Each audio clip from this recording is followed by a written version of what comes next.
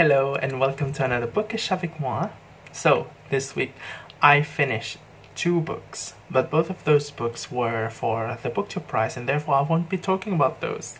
That leaves me with other things, which are books that I'm currently reading. But before I get to the books that I'm currently reading, and by currently reading I mean actively engaging with, I would like to say that I'm going to put this one aside this month. I initially wanted to read this as part of the Seasonal Quartet group read organized by Sarah of Hardcover Hearts, and I've been reading the Seasonal Quartet with the group for the past 3 months. So from autumn, and then spring, and then winter. And those 3 books have been really great. This book, I would say, tone-wise, it's pretty similar as well, but I don't think that this book is going to work this month largely because of whatever that is going around me, and I don't think I really can focus while reading this book. I think that right now I just want a little bit more structure. I crave for some structure in my life, I suppose, right now, and Alice Smith's books don't usually provide structure because her writing tends to be very, very free, boundless, and not very conventional. So I think I'm going to read this one some other time. So I'm going to drop it for a while, set it aside. This is not a DNF. Rather, I just don't really want to read this book knowing that I could have enjoyed it some other time, and very likely wasting my time reading it, and not enjoying it. So yeah, this is it for summer. What I'm currently reading right now is this one by Carson McCullers. This is The Heart is a Lonely Hunter, and this is a buddy read with Madeline of Made with Books. This book was something I started reading last week, and then yeah, so far I think it's pretty nice. I'm not sure what is the direction this book going to take in the novel. Basically, central to this book is this character named John Singer, and this story takes place sometime in the 1920s or 30s, I think, in the Deep South. And John Singer lives in this particular small town, and he is a deaf-mute person. He had a friend, but his friend, who is also a mute person, he has been sent to live to an asylum, a mental asylum, and so John Singer pretty much lives alone in his lodging, and he would just kind of, at the start of this book, he would just kind of hang out in the cafe at the diner, I think, and he's just sitting there. And there are also other characters in this book. We have a girl, we have the owner of the diner, and then we also have a doctor who, a black doctor. And I'm not exactly sure how this story is going to move forward later. I'm somewhere after like 1/3 of this book, and I'm really curious to see. Because even the blurb does not really tell us how this story is going to move forward. So I'm really looking forward to that. But basically what the blurb kind of suggests is that all of these characters, they kind of turn to John Singer in a way, and somewhat makes him, as their confidants of sorts. So that's going to be interesting.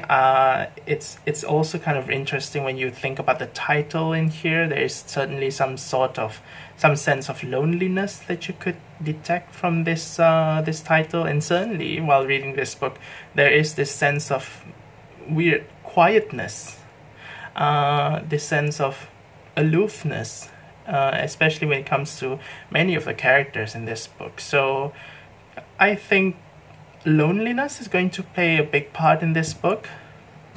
Looking forward to see whether that is going to be true or not. I'm also reading this book. This is 3 Daughters of Eve by Elif Shafak. This is a buddy read with Berna of Berna's Bookish Adventures. This is going to be my 6th Elif Shafak book. This book I would say, just like many other Elif Shafak books that I have read, I really like the writing. It feels very compassionate, and you don't get a strong sense of judgment from whatever she's writing about. And you can easily feel sympathy or even empathy towards many of the characters, even though some of the characters may have opinions or views that strongly goes against what you believe in. And I just really love that. It makes you feel, sometimes it makes you feel bad for being too judgmental about other people, but yeah, that's kind of like the effect the writing of this book has on me. So this book, I also do not know what it's going to be about, but essentially this book is about this woman. Her name is Peri. She's a Turkish woman who is also a Muslim herself, but at the same time she's not very devout in this book. But essentially I think what this book is going to do is that it's going to explore Peri's life while she is a student at Oxford, and over there she meets with a few characters. She meets with other friends. There are two friends that we would expect to get to know later in this book, and then there is also this professor, and apparently something, I don't know, scandalous or something that caused the professor to be disgraced happens later. So it's going to be something big. And another element that I think we will explore later also is the especially when it comes to Peri as a character, the contemplation and the meditation and the concept of God, or what God is, or something like that. So I'm really curious to see how all of that is going to come together, and how it really how it is going to bleed into characters, different characters in this book. Yeah, really looking forward to see that. So last week I also said that I'm on a book buying ban, but you can't resist this. This is Toni Morrison, and my copy of Beloved, and this is something that I just got last week. Yeah, so, and I got it cheap. It was on offer. This one is like what, less than 20 ringgit, I suppose. And I also have this one by Isabel Allende, and how can you resist this cover? Seriously. This is probably the most interesting cover that I have, one of the most interesting covers that I have on my shelf right now. This is Of Love and Shadows, and based on the blurb, it is about this man and a woman who is in a relationship or something. They kind of fall in love, and then they stumble upon a mass grave of murdered people murdered by the police. So yeah, this, I really like this sort of incongruity between the cover and what it says in the blurb, or possibly inside the book. It's just sound really interesting. And there's actually an image down here that seems to suggest some sort of a scene where people killing people kind of stuff. And so perhaps, yeah, that part would likely allude to that mass grave thingy, and this book has been made into a powerful film, so I suppose these are from the film. And also, yeah, I just find this overlaying of sex and violence in the same place, it's just interesting. Well, it's very cringy, but all the same. I just really like this one. Now, another one that I do feel very interesting, but not this kind of interesting, is another book that I actually found yesterday while I was just gallivanting off at the mall. And then I went to the bookstore, and I found this. It won the Women's Prize for Fiction, but I don't remember which year. I didn't check. But this one is by Lisa McInerney. This is The Glorious Heresies.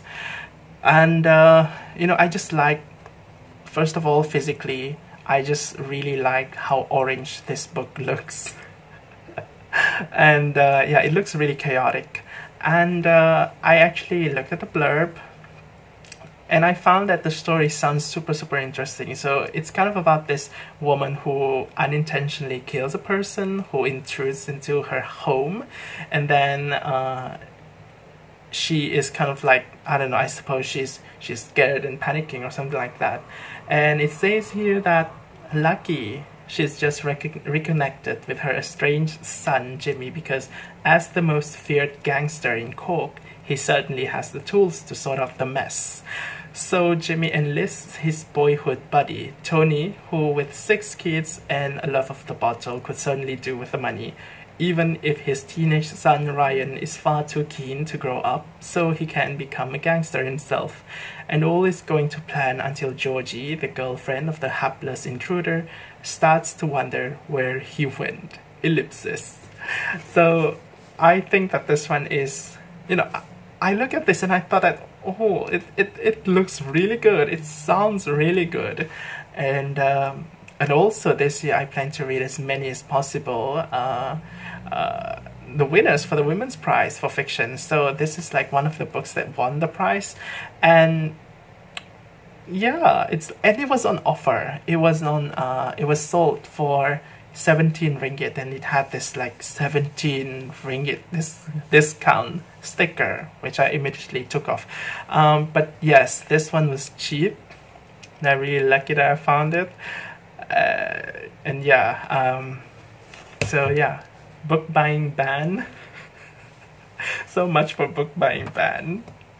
So that's it for this week's update, and maybe I'll see you again in a different video, if not until the next Bookish avec moi. But yeah, if I end up making another video in between, I think that would be great too. We'll see what will happen. So until then, take care, thanks for watching, and bye bye.